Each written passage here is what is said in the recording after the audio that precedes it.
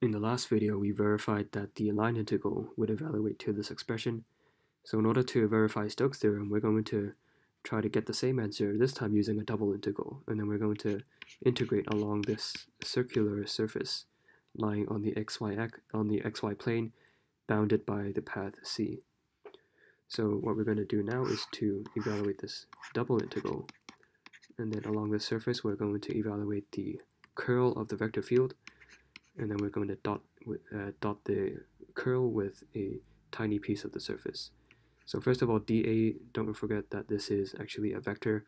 It will have a magnitude that is equal to a tiny piece of the surface, and then it will be pointing in a direction that is perpendicular to the surface, and the direction will be decided by the right-hand rule. So for this case, you can imagine curling your fingers in this direction. You can see that your thumb will point outside of the page, so we'll be pointing in the k direction.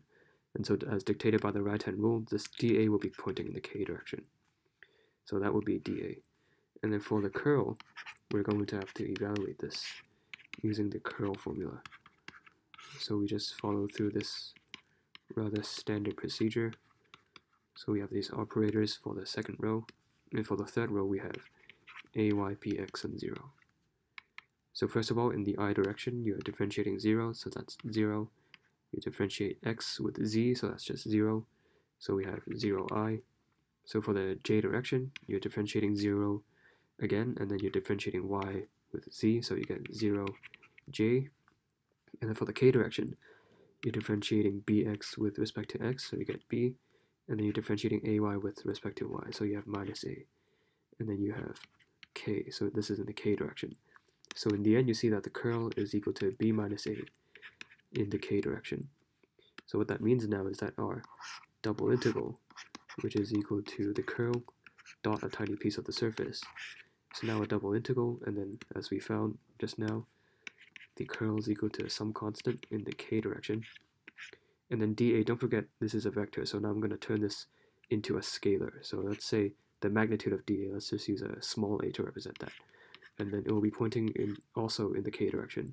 And then don't forget this is going to be a dot product. So in the end you have the k unit vector dot with the k unit vector, and then these two vectors are identical, they're both unit vectors, so you just get 1.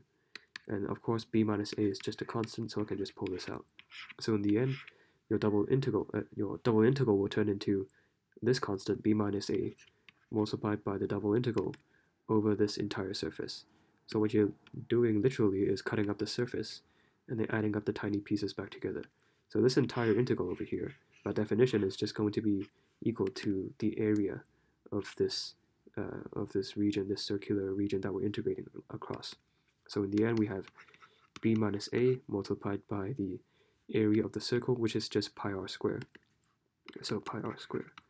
So you see that we get the exact same answer as we did before. And so this is further verification of the Stokes theorem. So using the line integral, we got this answer, and then using the double integral, we got the exact same answer.